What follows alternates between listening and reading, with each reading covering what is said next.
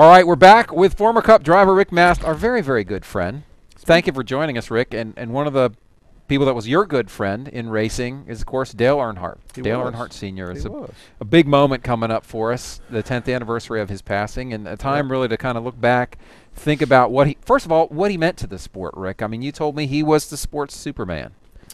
Man, I don't know. I think we had guys during different eras. You know, I think we had Fireball Roberts, his era.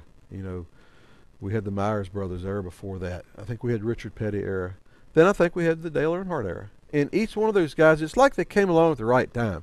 You know what I'm saying? Richard Petty came along and elevated the sport. He actually taught everybody how you deal with fans. If you're a driver, you're not a prima donna, okay? And you're a great driver, you do all that, but this is how you deal with the fans. When Earnhardt come along, I think his deal was everybody related to Earnhardt as just my buddy. You know, my everyday man, you know. I mean, everybody knew his story. He's very humble. He worked. I mean, he drove the race car to feed his family, man. That's what he did, you know.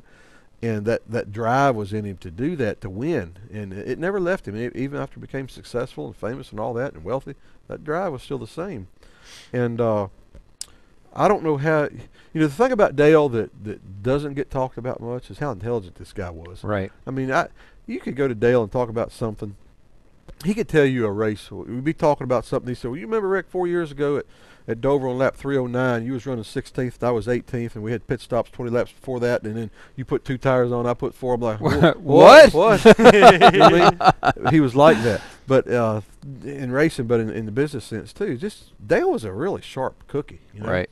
And he was an intimidator and iron head and all that stuff. The thing about Dale, he had that, I guess, steel cage around him, you might call it. People said, you know, it's hard, even the guys at Garage, it's hard to get to know Dale. You know, he didn't let you into that inner circle very easily. You know what I mean? See. I felt fortunate to be able to get in there early in my career. He helped me a lot. But you know what I learned? That shield was there not to protect himself from all the outside people. I think that shield was there for him to protect his image. Because Dale, if you got to know Dale, Dale is a very intelligent person with a heart this big.